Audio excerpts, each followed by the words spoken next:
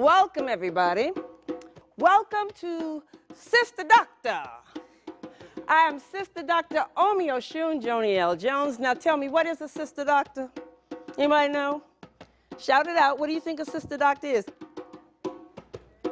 Yeah. This is just like teaching in class. Tell me, say it loud. What's a Sista Docta? Woo! A black woman with a PhD, and we are few and far between, let me tell you. Do we have any Sista Doctors in the house? Just raise your hands. Oh yeah, give them a hand. Woo-hoo! We have any Sista Doctors in training? Woo! Woo! As we work together on Sista Docta, I want to make sure to acknowledge Tanya Lyles, master drummer, who is going to keep the earth rhythm going for us. Thank you, Tanya. Now, when you look at me, what do you see? Black female body? Huh. And what does that mean? What histories do you bring to your looking? What histories do you assume about me? These are the questions, the research questions that I ask in my laboratory, the studio, the performance space. As an artist, scholar in the academy, not only do I write articles, write books, and study hard in those ways, I am deeply interested in what embodiment tells us about blackness. What do we learn about an engagement with racism when we confront that body to body? So we're going to play with that idea a little bit today. And every time I perform Sista Docta, I dedicate it to a recent Sista Docta, and we just had one yesterday. So I'm going to dedicate it to her. Woo! Bukola Potier, new Sista Docta. This one is for you. I have arrived. M.A.N.U., Ph.D. N.Y.U., tenure at UT. Oh! I am the new Negro, cowries and silk, kente and linen, Christmas and Kwanzaa. I am the result of AME, BET, PC, MTV, the Red Ball Express, World War II, ha! Sit-downs and sit-ins and prayer meetings. Today, they hired me.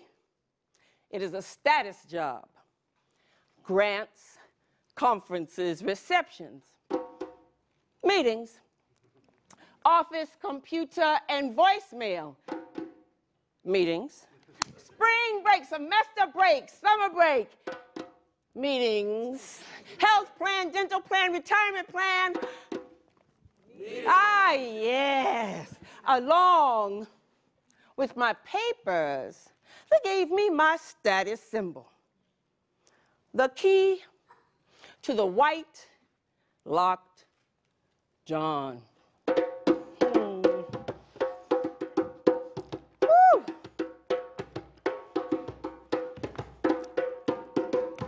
Woo! We call this the butt dance.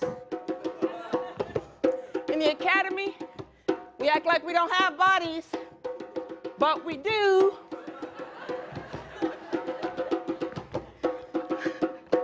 Woo!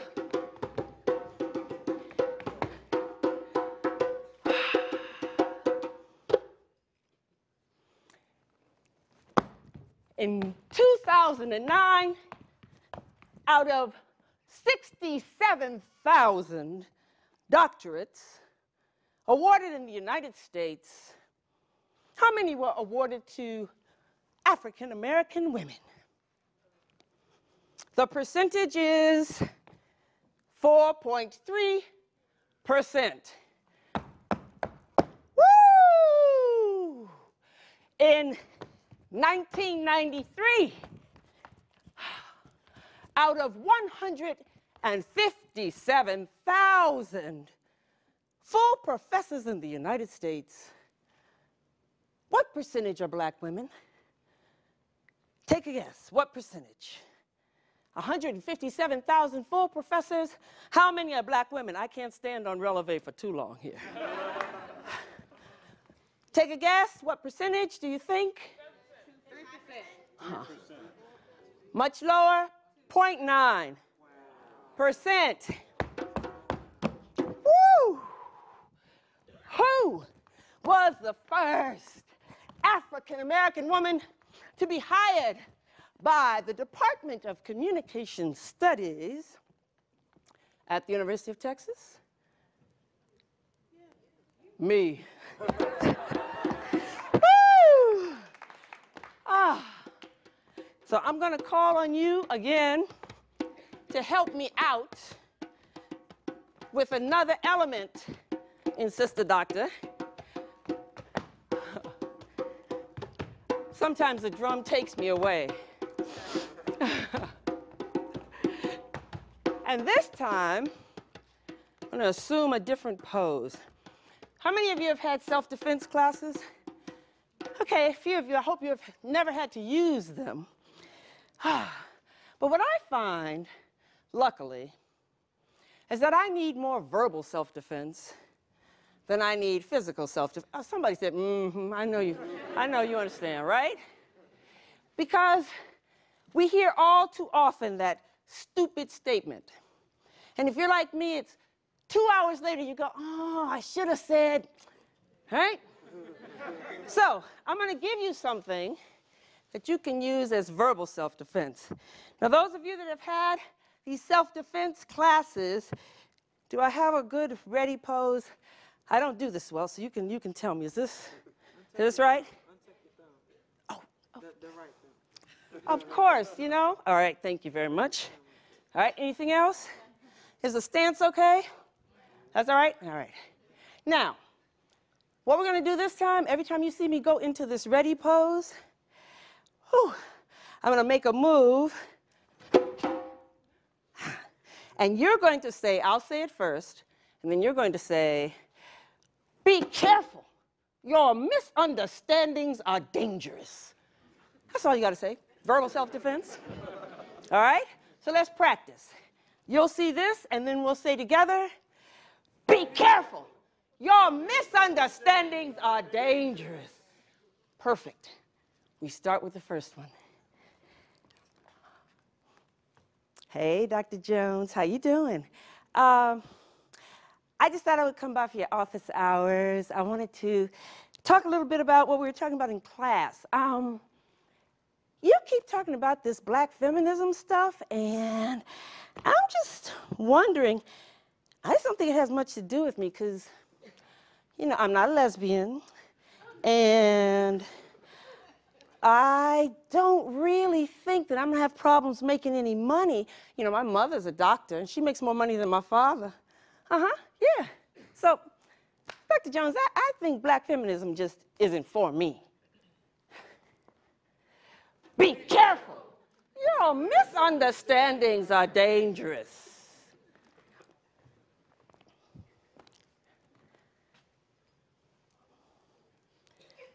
Dr. Jones, can I come in? Thank you. I didn't want to speak up in class. I don't want you to get angry, and I know, Dr. Jones, I'm the first person to go to college in my family, and in my hometown, nobody goes to college. I'm sorry. Dr. Jones, I'm working 2 jobs, and I really do know that the things that happened to black people were really bad, really. But, you know, those things aren't happening anymore. And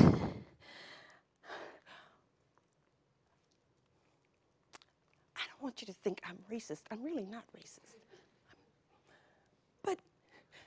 if people go to school based on the color of their skin, then it'll hurt people like me. Be careful.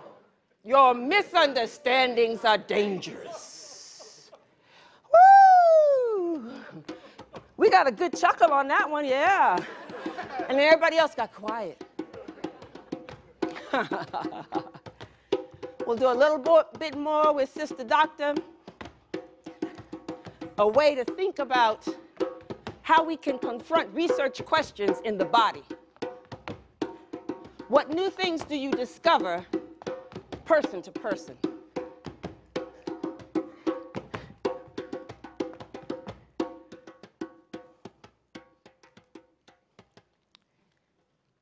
She said she was my sister.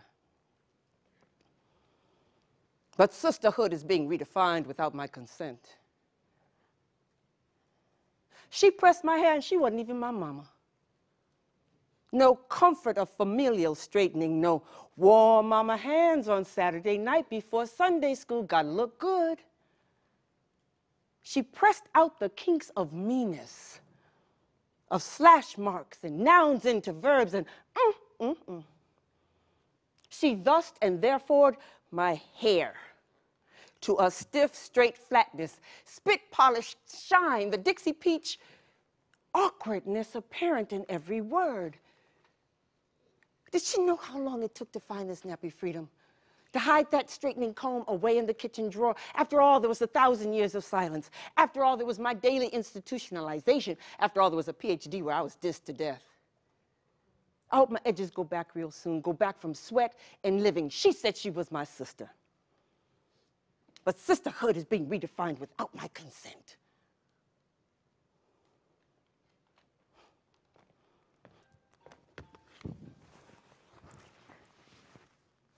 I have arrived?